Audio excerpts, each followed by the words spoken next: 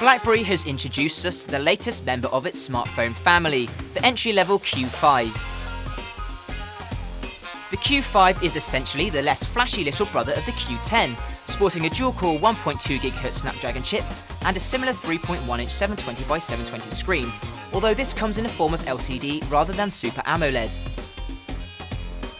From a design perspective, the Q5 is reminiscent of older handsets from the Curve range, with its QWERTY keyboard made up from isolated keys.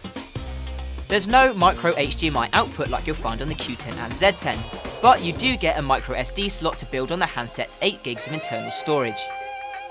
BlackBerry has managed to squeeze in its latest BB 10.1 update, which bring new features such as customizable notifications and an HDR camera mode.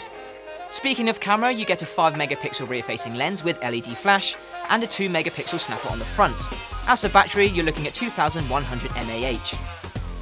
The Q5 will be hitting UK shelves in July with no info on pricing just yet. Be sure to check back with us soon for our official verdict on BlackBerry's latest handset.